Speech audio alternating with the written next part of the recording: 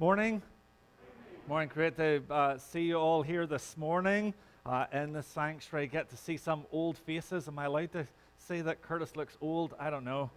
But it's great to see. It's great to see him and Elaine here this morning with their kids, all 2.5 of them. We're going to hear a little bit from them later in the service. It's brilliant. For those of you at home in your worship spaces behind that little green dot beneath the camera in the back wall, welcome to worship this morning. It's great to have you join in with us this morning.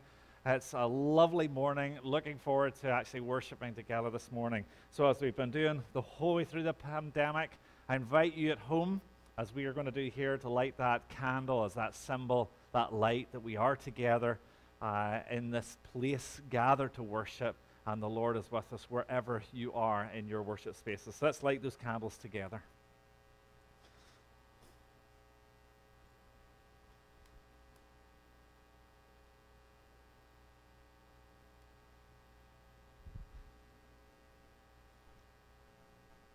And it's a pleasure this morning to have the youth band. I don't know whether I can actually claim to be part of it at my age, but it's great to have them. They're going to come and lead us this morning. So as they come, that's it. I'm going to invite Anna May to lead us in prayer this morning. So let's worship together.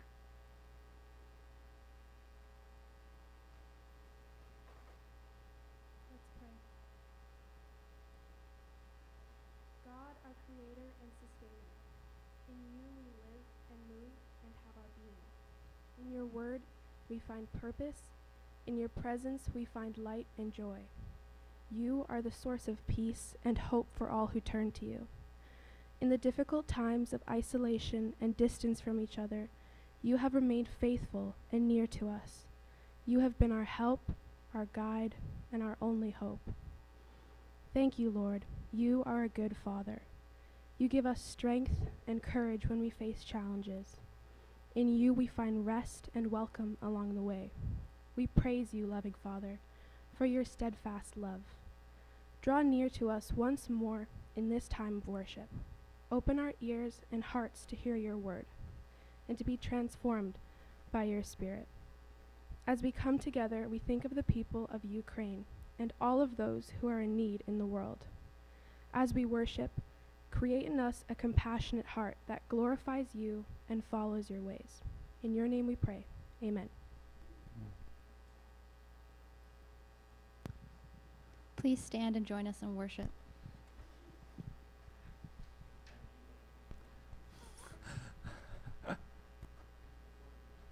There's some actions in this song in the chorus, so feel free to follow along.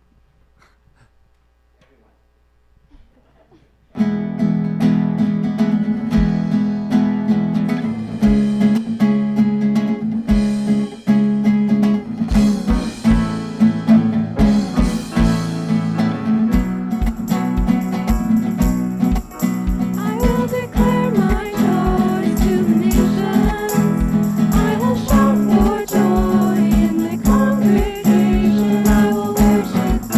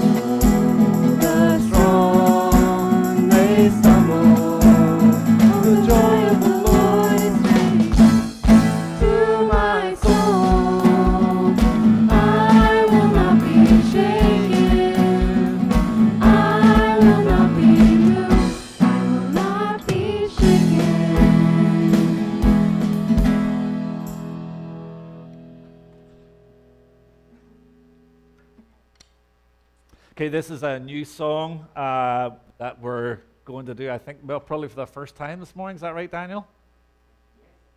So let's see how we do it.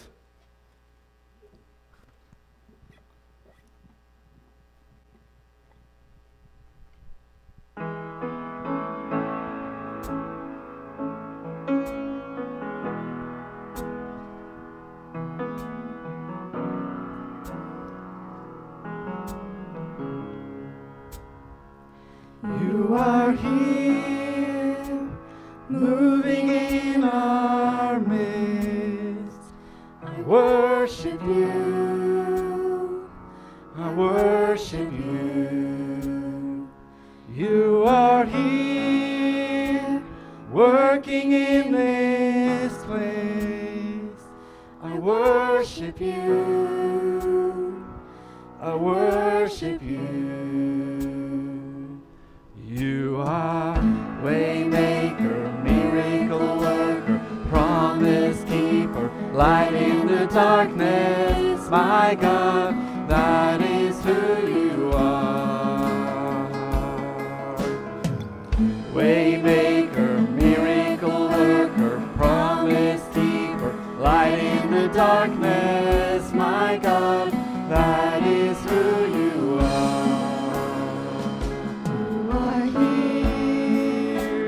Touching every heart, I worship you, I worship you. You are here, healing every heart. I worship you, I worship you. Waymaker, miracle worker, promise keeper, light in the darkness. My God, that is who you are. You are waymaker, miracle worker, promise keeper, light in the darkness. My God, that is who you are. You are here, turning lives around. I worship you, I worship you. You are here, mending every heart. I worship you, I worship you. Waymaker, miracle worker, promise keeper, light in the darkness. My God, that is who you are. Waymaker, miracle worker, promise keeper, light in the darkness. My God, that is who you are. Even when I don't see that you're working, even when I don't feel it you're working, you never stop, you never stop working. You never stop, you never stop working. Even when I don't see it you're working, even when I don't feel it you're working. You never stop, you never stop working. You never stop, you never stop working.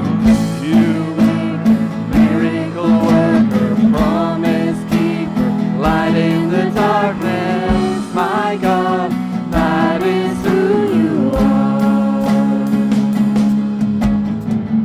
Waymaker, miracle worker, promise keeper, light in the darkness. My God, that is who you are. That is who you are. That is who you are. That is who you are. That is who you are. Please be seated. And the kids, you guys are going to go down to Sunday school now with Ham, yeah? Yeah.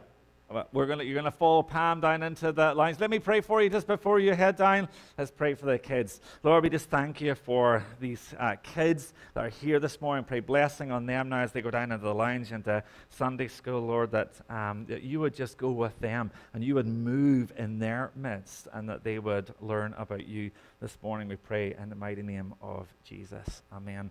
So the kids are heading down. Reminder to all parents of children and youth that Camp Douglas, the registration is open for that. Camp Douglas, if you just go to campdouglas.ca, you'll see the camp dates for the summer. All the registration information is there. Highly recommend it. Pretty certain it's going to be Daniel's last year with Camp Douglas. Pretty certain. So he's going to be the director for the entire time this summer, so I would highly recommend you register your kids for that. I'm going to hand over to Kathleen. She's going to lead us in prayer. God of hope, when the world is confusing and frustrating, you bring light and hope. We pray this day for those who are in pain and suffering, for the ones who are in despair. Merciful God, give us hope in this time. God of peace, we pray for the people of Ukraine, for the innocents who are suffering violence. We pray especially for the children. Protect them.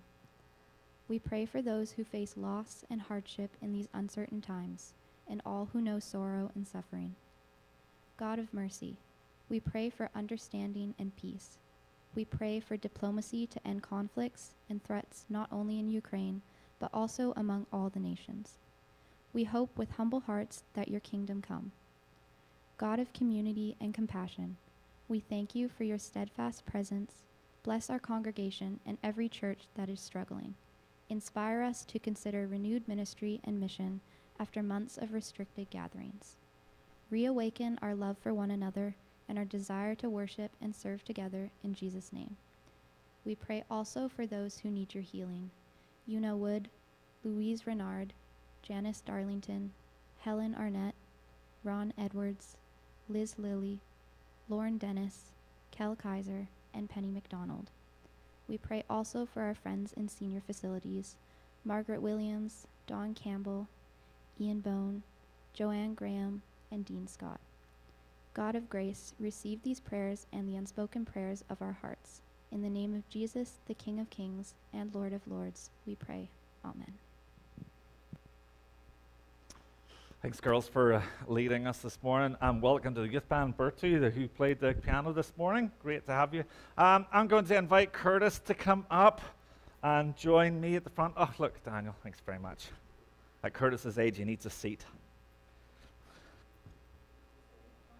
Not just a minute. Morning, buddy. Morning. Is your mic working? I think so. Has it got a green light? I got the green light. You've got on the now. famous green light? Am I allowed to take that off? Absolutely. Yeah? Okay. We want to see your face. For those of you who don't know, this is Curtis Wilson. Curtis, I used to be Curtis's youth pastor at Fairview Presbyterian when his dad was the minister there.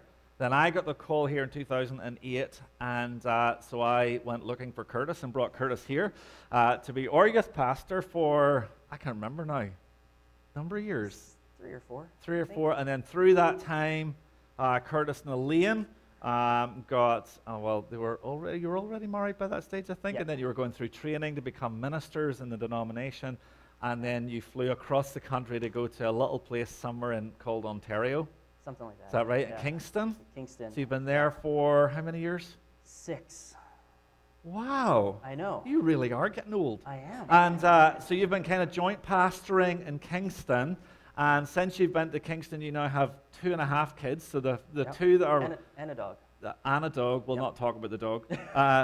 So the 2 kids that are here this morning, tell us ages, names. Yeah, so we have Gemma. She is 5, and Kalia is 2.5.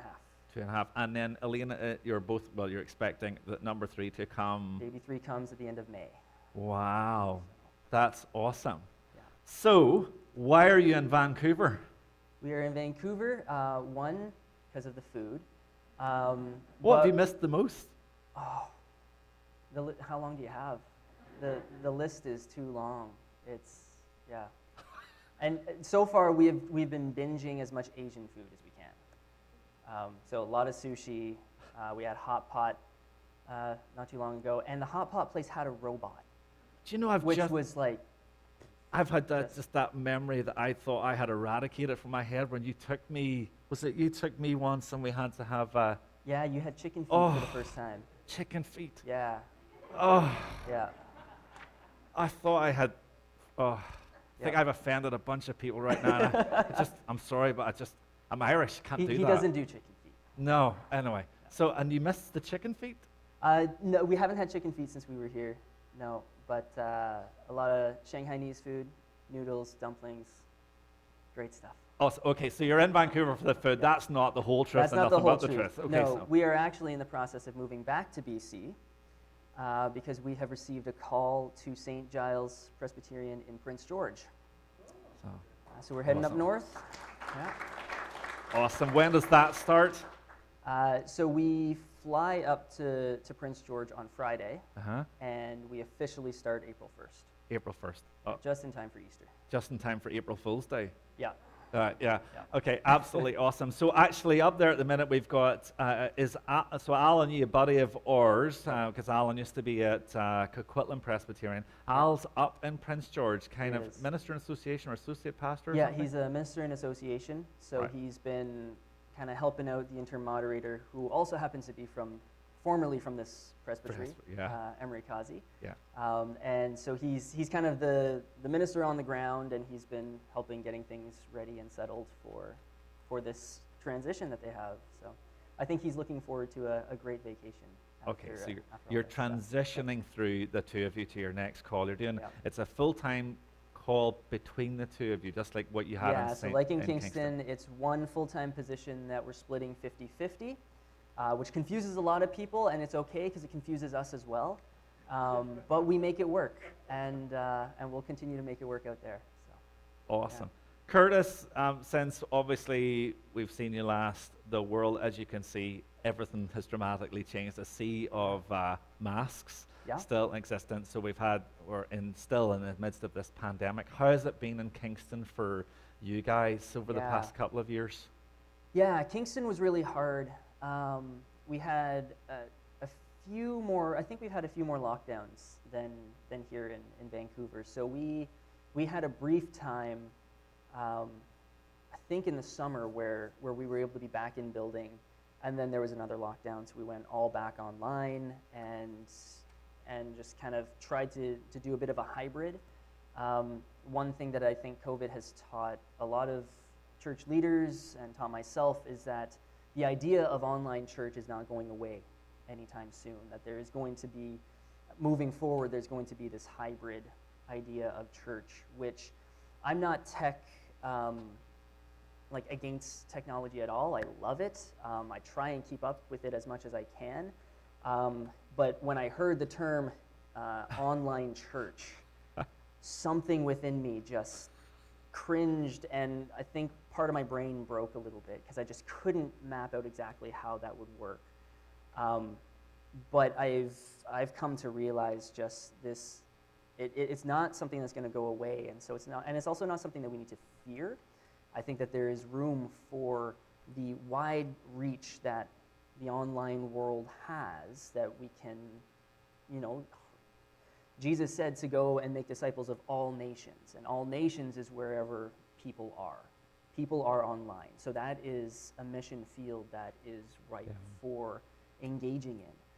But there are some things that online will not be able to replicate, just as in person will not be able to replicate the same kind of reach that online has. And so we need both of these arenas working together.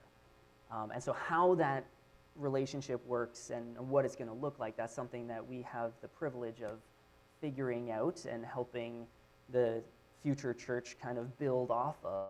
But it'll take mature and thoughtful and spirit discerning disciples to figure out exactly how is that going to work so that we can reach as many people for Jesus and tell this amazing news that we have to as many people as possible, and then be able to still grow within relationship. Sorry, you get two preachers up here with mics. I'll leave it at that. No, and we didn't rehearse this. I'm kind of going, oh, No. this is awesome. I hear what you're saying, Curtis, because it's really hard as a church leader to basically stand before a group of people and encourage them to come and listen to you preach, right? Because that's basically what you're doing, but also at the same time to say, look, I get the fact that we have this opportunity to do online, and we have been blessed with the technology over the past years. Like, I can't imagine going through this pandemic without the technology.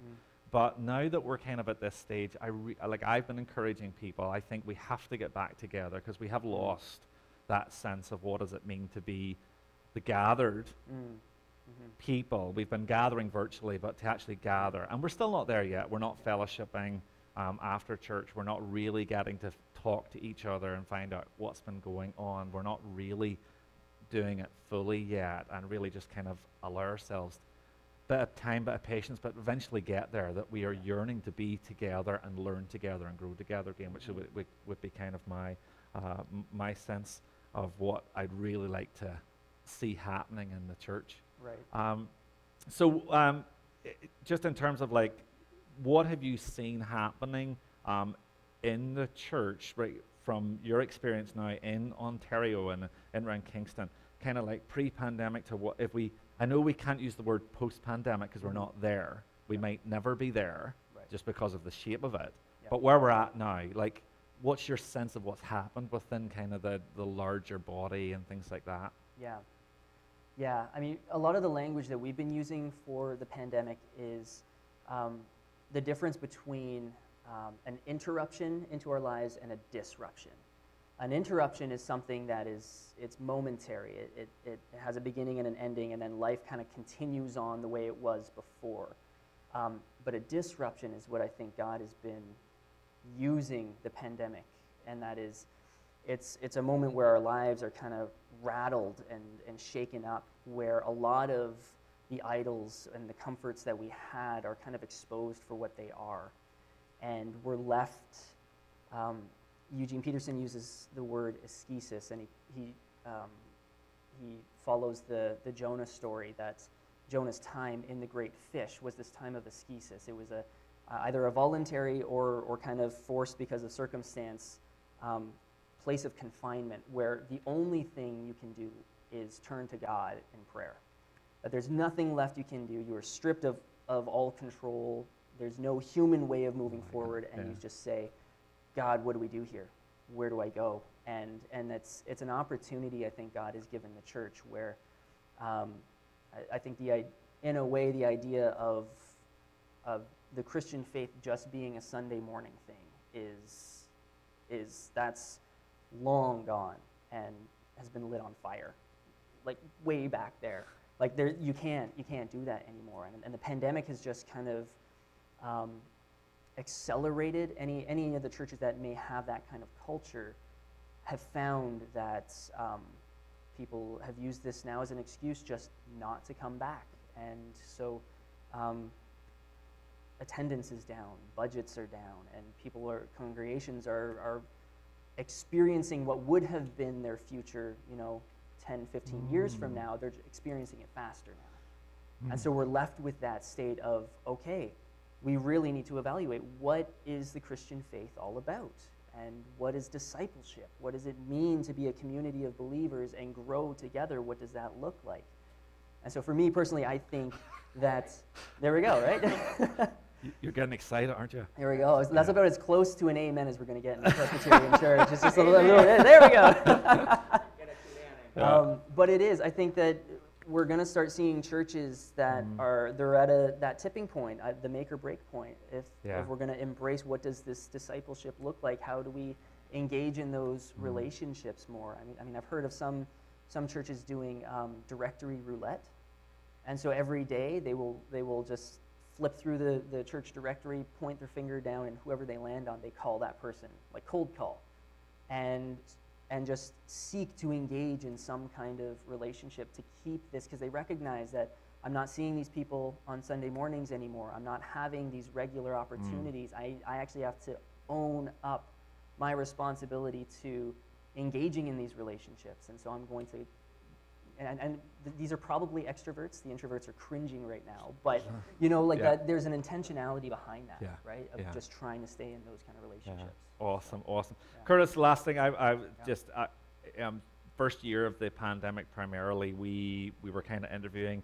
a number of people, and I always ended up by just saying, okay, have you got something to share with us in terms of a verse or something on your heart that you just want to kind of say to us? I know that's a dangerous thing for you because we could be here for 20 minutes, but over to you. Is there a verse or something you want to share with us? Yeah, so I've been living in the Psalms lately, because it's just so rich. It's the prayer book of the Bible. And so Psalm 94, verse 22, I'll stick it to just one verse right now, but I am a preacher, so I'll give a bit of context. The psalmist is praying about being persecuted and having enemies kind of coming around, and is praying to God, like, God, you are the great avenger. Will you avenge me in this? And so he's explaining all these bad things that are happening. The wicked are prospering, and the righteous are getting trampled. And then verse 22 of Psalm 94 says, "But the Lord has become my stronghold, and my God, the rock of my refuge."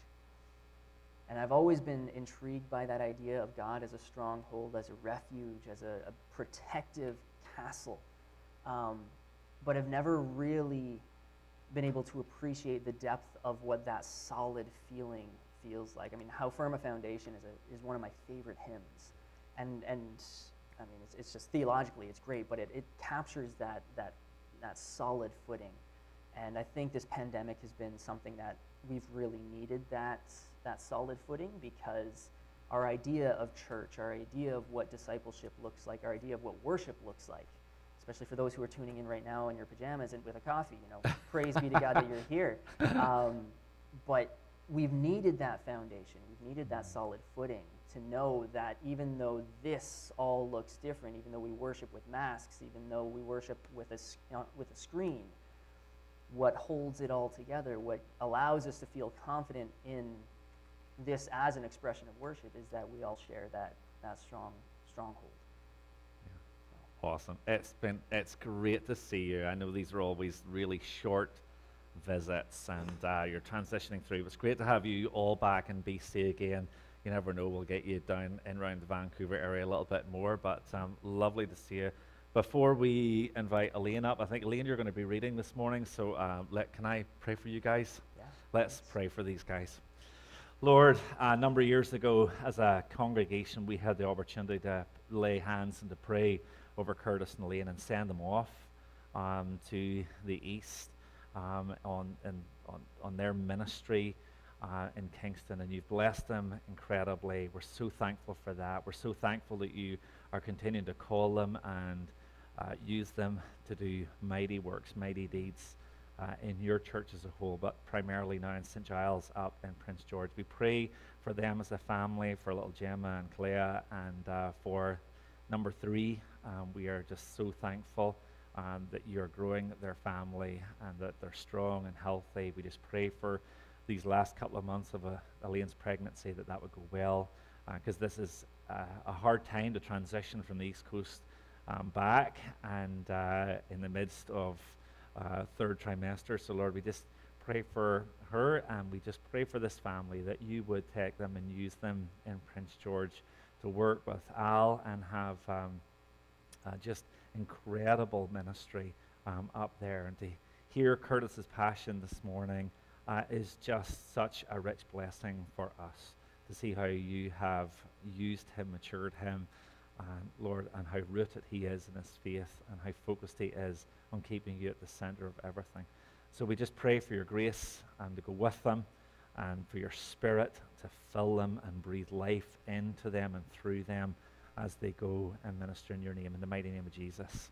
Amen. Amen. It's great to see you, brother. You are looking incredibly healthy. And he eats like a horse, people. He probably really does. And Elaine, I'm going to invite you up. You're going to come up and read for us.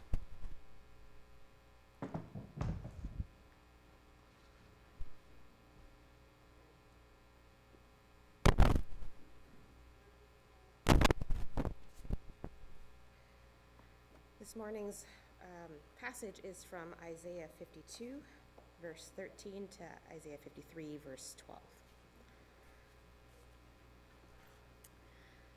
See, my servant will act wisely. He will be raised and lifted up and highly exalted. Just as there were many who were appalled by him, his appearance was so disfigured beyond that of any man, and his form marred beyond human likeness. So will he sprinkle many nations, and kings will shut their mouths because of him. For what they were not told, they will see, and what they have not heard, they will understand. Who has believed our message, and to whom has the arm of the Lord been revealed? He grew up before him like a tender shoot, and like a root out of dry ground. He had no beauty or majesty to attract us to him, nothing in his appearance that we should desire him. He was despised and rejected by men, a man of sorrows and familiar with suffering. Like one from whom men hide their faces, he was despised, and we esteemed him not. Surely he took up our infirmities and carried our sorrows, yet we considered him stricken by God, smitten by him, and afflicted. But he was pierced for our transgressions. He was crushed for our iniquities. The punishment that brought us peace was upon him, and by his wounds we are healed. We all, like sheep, have gone astray. Each of us has turned to his own way, and the Lord has laid on him the iniquity of us all. He was oppressed and afflicted, yet he did not open his mouth. He was led like a lamb to the slaughter, and as a sheep before her shearers is silent, he did not open his mouth. By oppression and judgment he was taken away. And who can speak of his descendants? For he was cut off from the land of the living. For the transgression of my people he was stricken. He was assigned a grave with the wicked and with the rich in his death, though he had done no violence, nor was any deceit in his mouth. Yet it was the Lord's will to crush him and cause him to suffer. And though the Lord makes his life a guilt offering, he will see his offspring and prolong his days, and the will of the Lord will prosper in his hand. After the suffering of his soul, he will see the light of life and be satisfied. By his knowledge, my righteous servant will justify many, and he will bear their iniquities. Therefore, I will give him a portion among the great, and he will divide the spoils with the strong, because he poured out his life unto death and was numbered with the transgressors. For he bore the sin of many and made intercession for the transgressors. This is the word of the Lord. Thanks be to God. Thanks, Liam. Well, it's an incredible passage of Scripture, and the youth band are going to come up again because they've been practicing another new song. I'm going to invite you to remain seated during this, and if you want to sing along, please do. But this is a song that they've been practicing called "You Put Your Love on the Line," a song that I think just really echoes what we've just heard in that incredible passage of Scripture.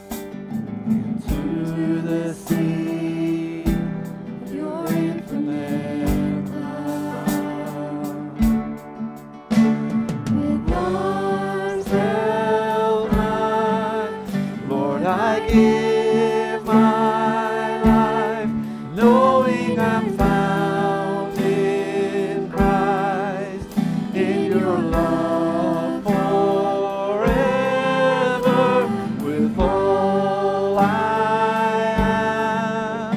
In your grace I stand, the greatest of all romance, love of God, my Savior.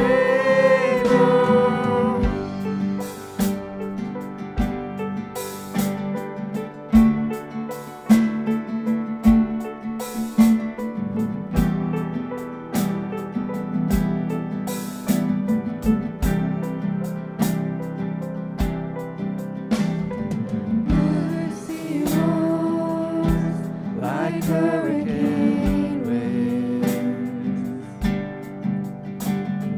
furious love laid waste to my sin. With arms held high, Lord, I give my life, knowing I'm found in Christ, in your love forever, with all I am. In your grace I stand, the greatest of all romance, love of God, my Savior.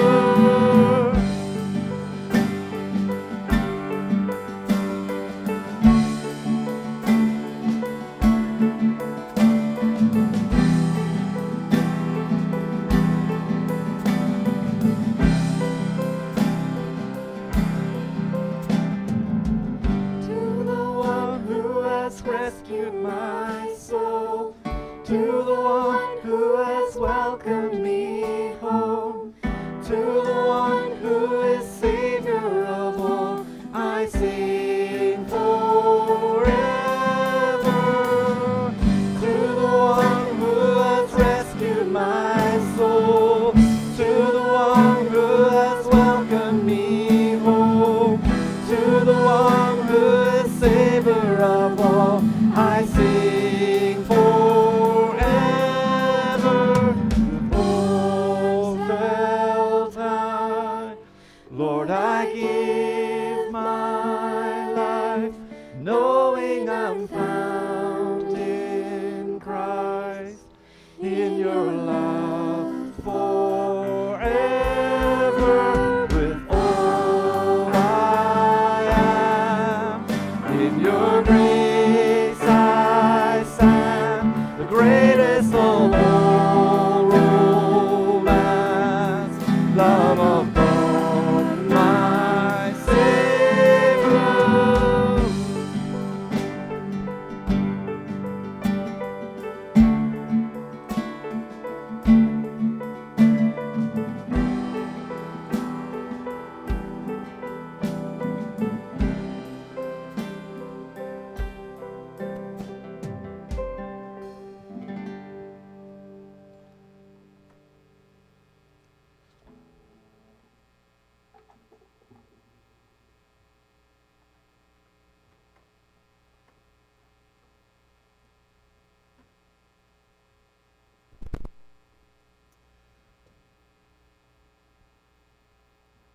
Well, this Lenten season, we are continuing our journey through George Friedrich Handel's incredible oratorio, Messiah. Messiah is divided into three parts, which could be labeled, I've kind of been labeling them in my notes, under the titles Past, Present, and Future. We focused on part one, the past, during last Advent, because it basically focuses on what led up, the history behind the coming and the birth of the Messiah in the world. And during Lent, we are largely focusing now on part two of Messiah the present, because it focuses on the actual work, the ministry that the Messiah came to do. Part three, the future, The result, the outcome of Messiah's work, well, we're going to wrap the whole of part 3 into one day, Easter Sunday. Last Sunday, we looked at the very first piece in part 2, entitled, Behold the Lamb. And hopefully you'll remember I argue that this piece kind of acts a bit like a prologue, a kind of umbrella that overarches everything that follows in part 2, up to the finale of part 2, a piece of music you know very well, a piece of music we will get to on Good Friday called Hallelujah. Part 2 begins where part 1 of Messiah left us, with a thought-provoking piece, somber in feel as it should be. The words are very simple.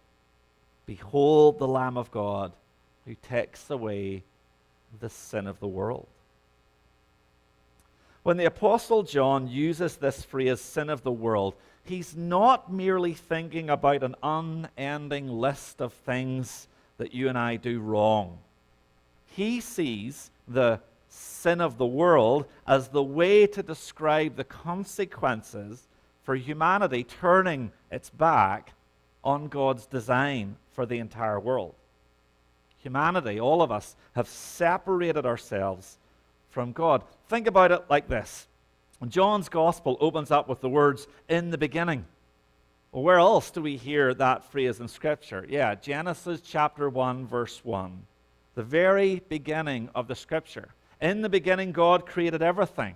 In the beginning, God called it good. In fact, when He created you and I, when He creates humanity, He calls it very good. And you ask the question, why did He call it very good? What made humanity any different than the rest of the entire created order? Because it was the only thing created from within the relationship that God Himself exists in, that He has revealed Himself as Father, Son, and Spirit. Humanity was created in God's image, out of that intimate relationship. And what's more, humanity is called very good because we were created to live in those intimate relationships. Humanity was created to be in relationship with God. Hence, at the very beginning, we see humanity and God walking together in the garden, living, thriving with each other. In the beginning, that's what God created. Humanity, living, thriving in and out of God's very life, His breath. But what happened? Part 1 of the Messiah has been reminding us what the Scriptures in the Old Testament teach us on almost every page. Humanity has broken itself away from God, broken from each other, broken away from God, turned its back away from God's life. And that theme is picked up again in the very next choral piece that I want to share with you this morning, a piece of music that Owen is now going to share with us.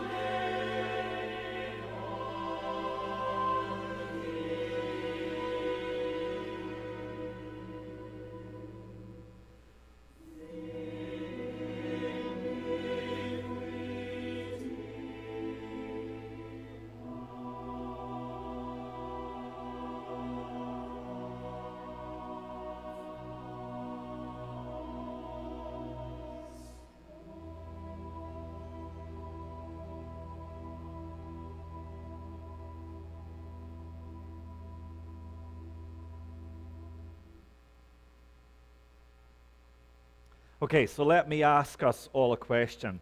If I had given absolutely no introduction today and just started the sermon by playing that piece to you, what would your reaction to it have been? Or at least the first 3/4 of it. How would you describe that piece of music? It's quite light, it's almost fun, it's kind of jovial. Can you picture, if you kind of close your eyes, little fluffy white lambs skipping and bouncing around lush green pastures, all running in their own direction almost playfully? This piece of music stands in stark contrast to the seriousness of the solemn prologue we played last week, that is at the beginning of part 2. It appears almost out of place. It's almost confusing. Could a criticism now be directed towards George Friedrich Handel, but for composing something apparently so trivial?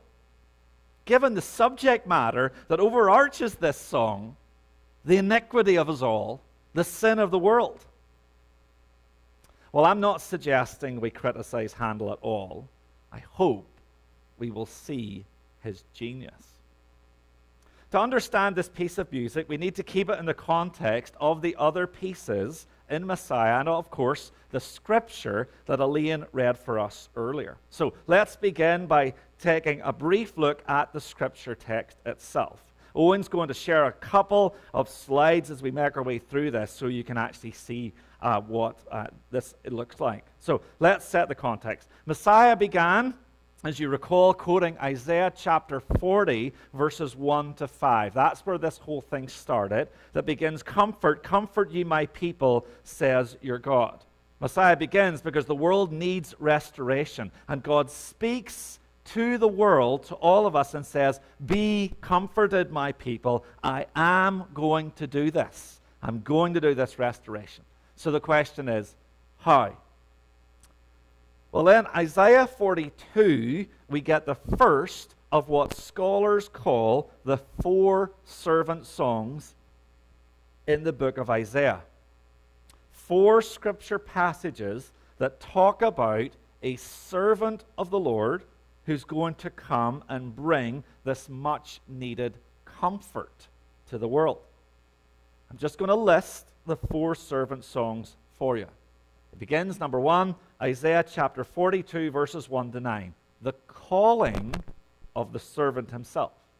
"Behold, my servant whom I uphold, my chosen in whom my soul delights. I have put my spirit upon him. He will bring forth justice to all the nations." Then the second song is Isaiah chapter 49, verses 1 to 13. The commission of the servant.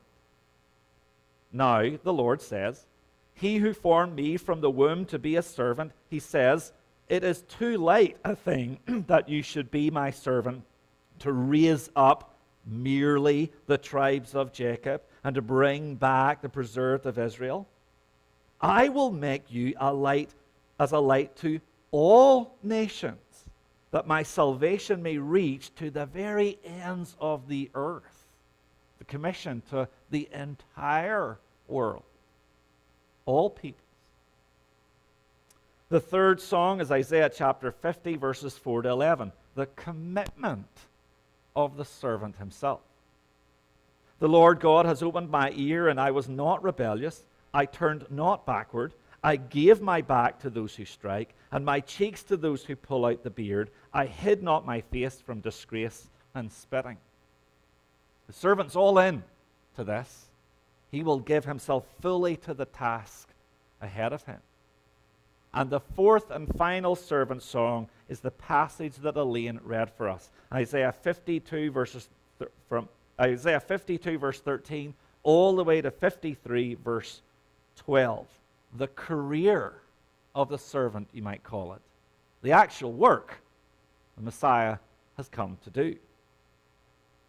Now, when Elaine read the passage, which she read brilliantly, by the way, I hope you heard that the majority of that passage of the fourth song is focused on the career of the servant, on what the servant will do.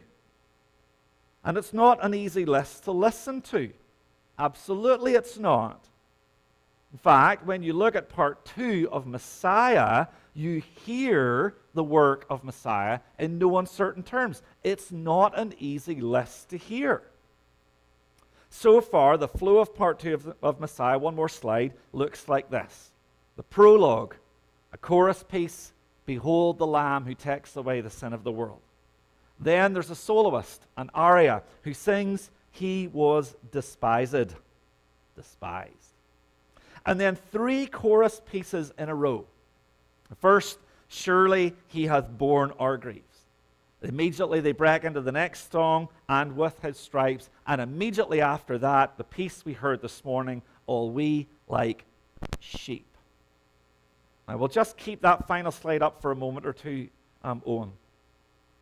The aria that follows the prologue, sung by a soloist, is in fact the longest by far in the whole of Messiah. It's almost 10 minutes long.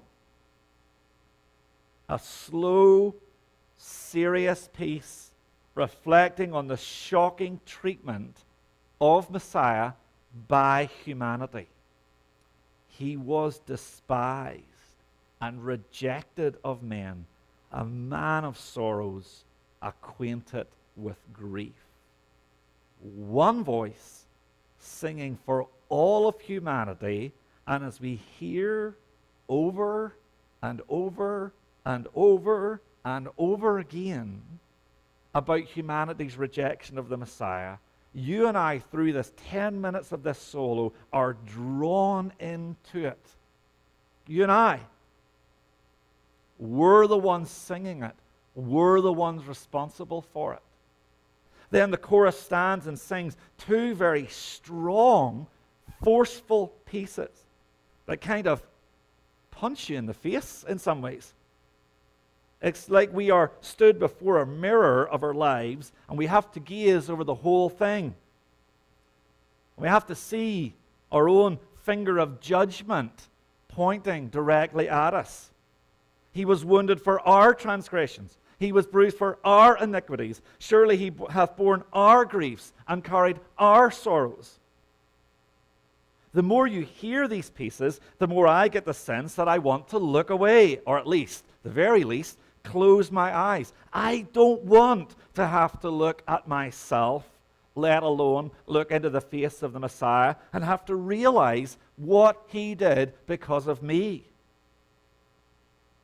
Through the aria and the first 2 chorus pieces, there's a weightiness of the Messiah's burden that we have to come to terms with.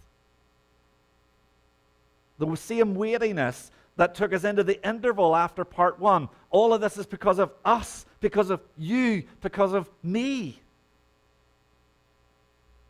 And then after hearing the aria and those first 2 choruses, when we're feeling this heavy reality about the work of Messiah, because of our failures, the chorus breaks into its 3rd piece.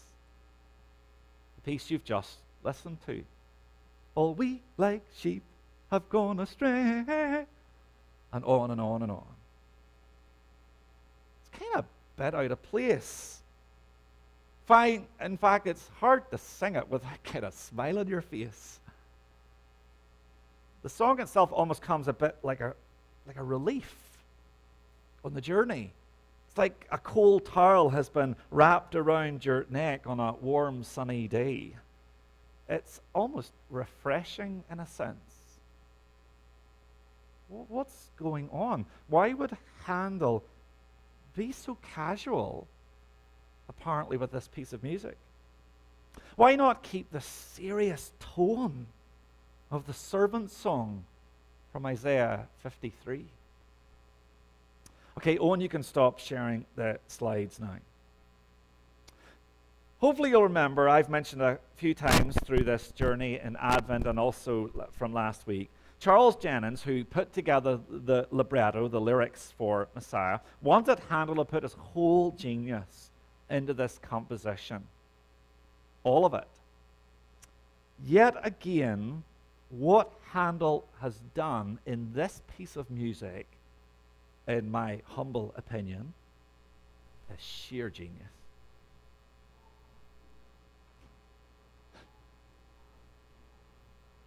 Why? Listening to the aria and the first two choral pieces that precede All We Like Sheep, it would appear that we are brought face to face with our sinfulness. We see each of us as sinners in the mirror. We see ourselves responsible for the inhumane treatment of the Messiah. We become aware of who we are. Yeah, we do. Then the genius of Handel kicks in, because that's not the reality of humanity at all. You see, for the most part, humanity, you and me, are like sheep, playing in a field, wandering around with no idea how we got there, where we're going, or how we're going to get to where we are going. Handel's light-hearted composition reflects the fact we are, for the most part, silly little sheep, oblivious to the real reality of our lives. In the right sense of the word, we are ignorant to the fact that we have indeed turned to our own ways and that we are indeed separated from the living God. Ignorant to the fact that we are wandering all over a countryside, doing our own thing, living our lives in accordance to our own desires.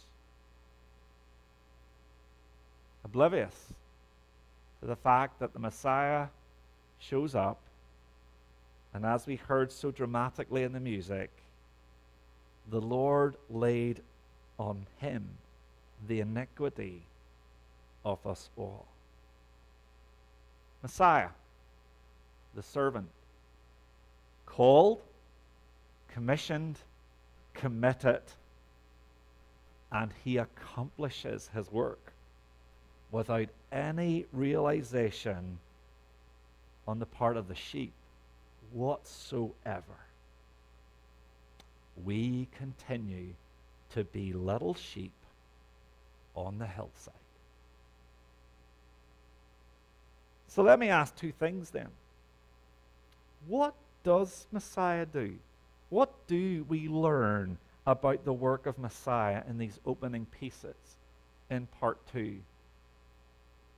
What do we learn about what Messiah has done through the servant songs?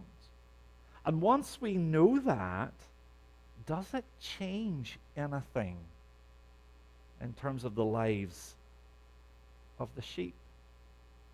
Okay, what did he do? Remember last week I used the image of a chasm between us and God. Well, us on kind of one side, we might write the words God and life on one side of the chasm. On the other, we might say humanity and death. That's kind of a summary of what we were looking at last week. Not as a judgment per se, but it's just a fact. Being separated from the God of life will ultimately lead humanity to no other place but death, because we are incapable of altering that reality on our own. Messiah shows up. What does he do? He restores the chasm, so to speak. The prologue said it. Behold the Lamb of God who takes away the sin of the world. I introduced this idea last week that takes away really means remove it. Remove the chasm, so to speak. Remove and restore the connection that lies between God and humanity. So I want to take a little more time, a little few minutes today, and see how this relates, all of this, to the dramatic conclusion to the choral piece taken from the fourth servant song this morning, where we get this idea that the Lord hath laid upon him, the Messiah, the iniquity of us all. In the scriptures of the Old Testament, there was a special day that symbolized this ultimate restoration, healing of the entire world. It's called the Day of Atonement. On that day, something was done in the midst of all the people that symbolized how the restoration of all peoples to God would happen. So let me read that for you. It's taken from Leviticus chapter 16, reading from verse 7. The high priest, Aaron, in that case, would have 2 goats or rams presented to him, and he would bring them before the Holy of Holies, before God. Now, I know that Leviticus here is talking about 2 goats or rams, but I submit to you that when the Apostle John writes about the Lamb of God in his gospel, and when we hear about the Lamb of God being sung in Messiah, it's combining all of this work, the work of being the Lamb of God, and indeed what's happening to the goats on the Day of Atonement. Let me unpack that for you. So the 2 goats are brought before the priest, and then reading from verse 8, then the priest shall take the 2 goats, set them before the Lord God, at the entrance of the tent of meeting. And Aaron shall cast lots over the 2 goats, right? 1 lot for the Lord, and the other lot for Azazel. Now Aaron casts lots. In other words, he doesn't make the choice of which goat goes to whom. He's relying on God to cast the lots, for God to make his choice. Now, the Day of Atonement does not then rest upon the actions of any human being, any priest. What happens on the Day of Atonement is the start of it, and all of it flows from the will and the decision and the choice and the actions of the living God. Here's what happens.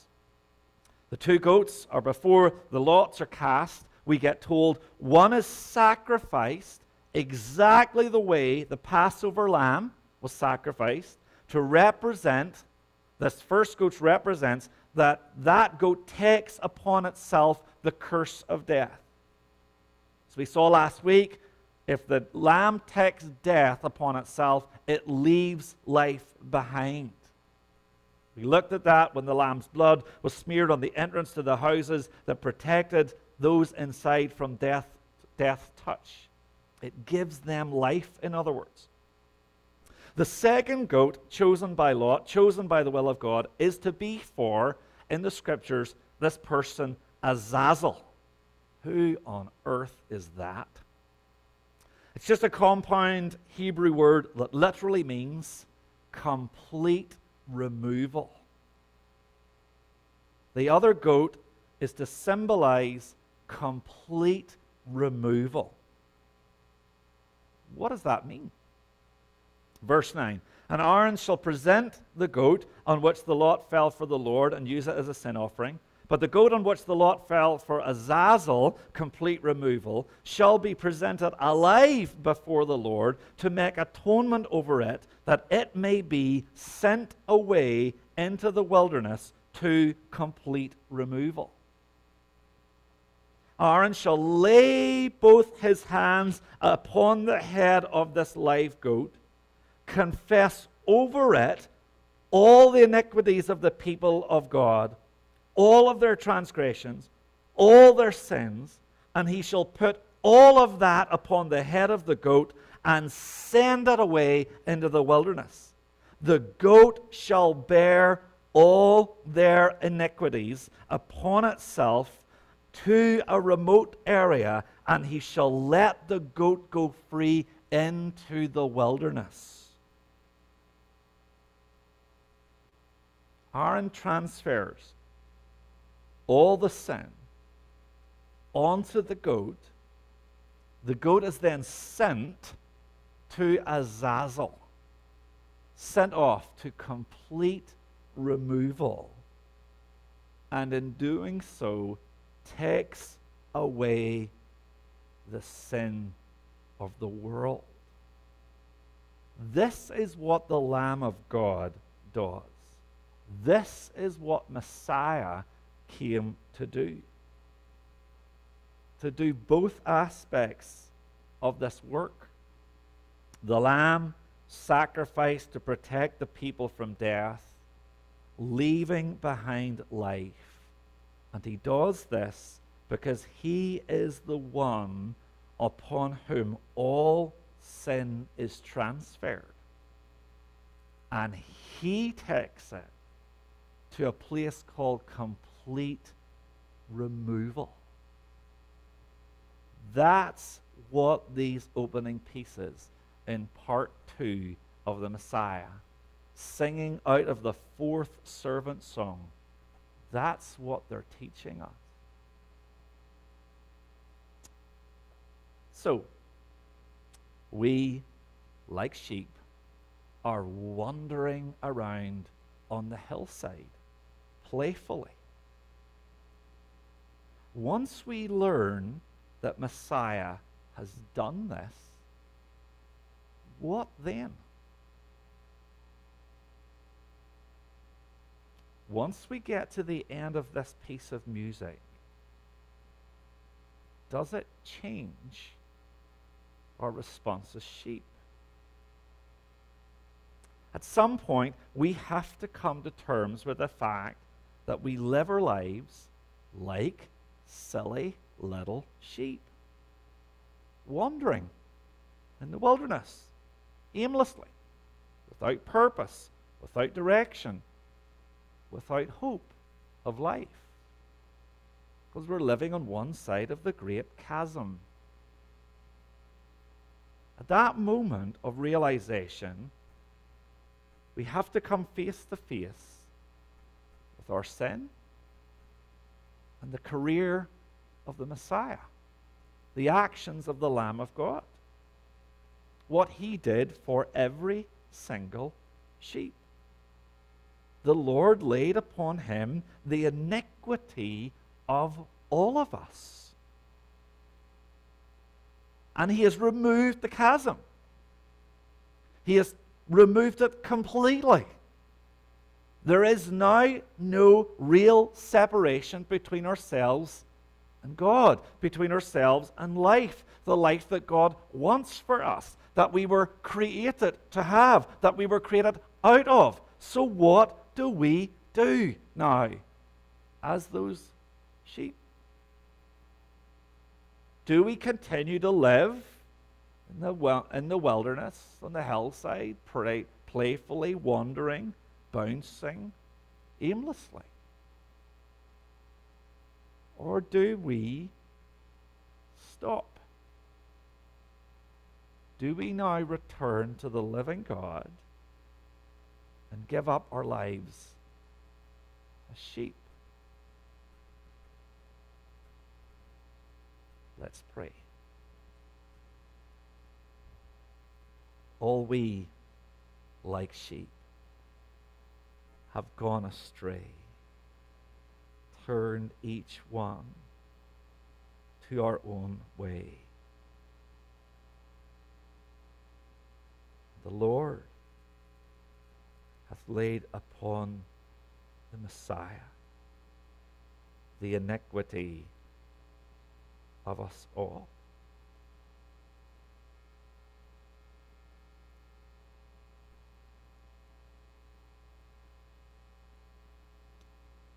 Amen.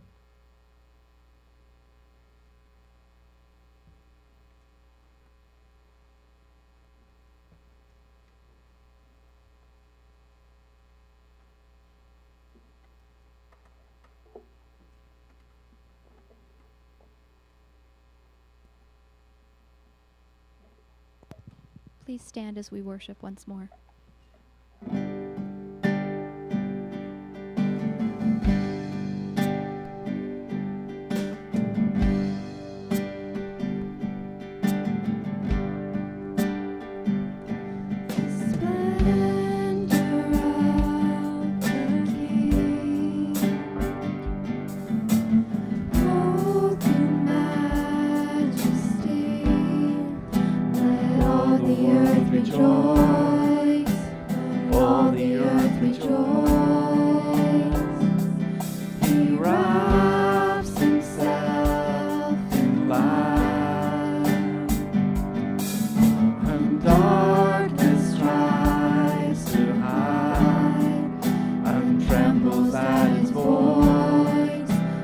Trembles at his voice.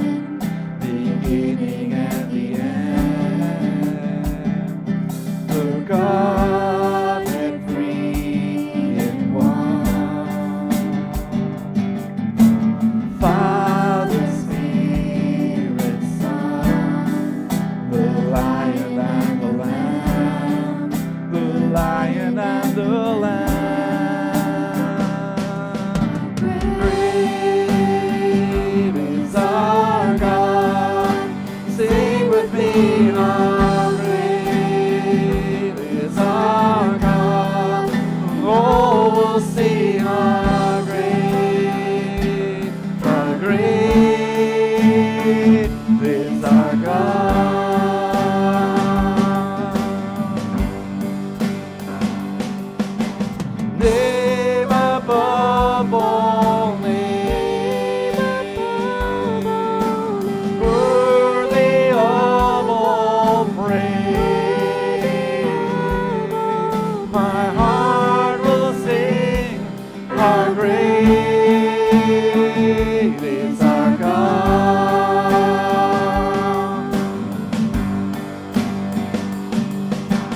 Worthy above all names, worthy of all praise. My heart will sing, how great is our God.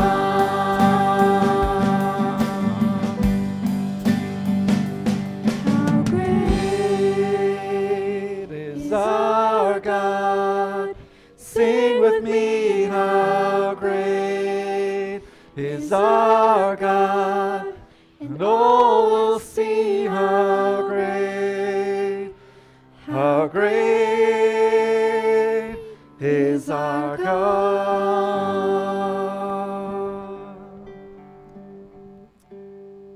Lord, Messiah, we praise you this day for who you are and for what you've done for us.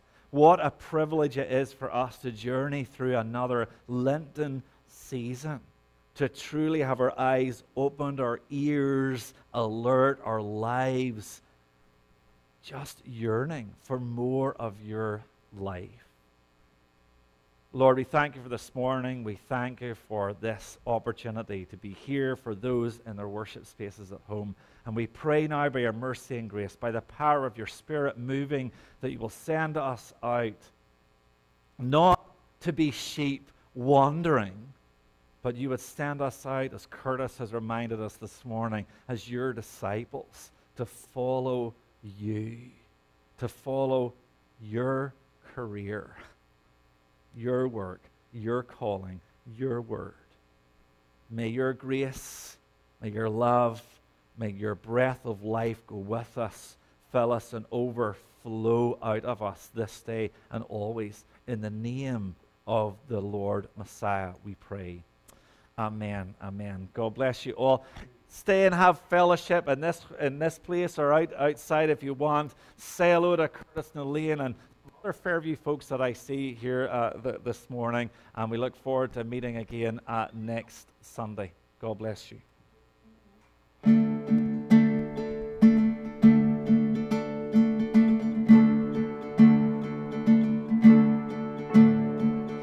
Sing to the King who is coming to reign. Glory to Jesus, the Lamb that was slain.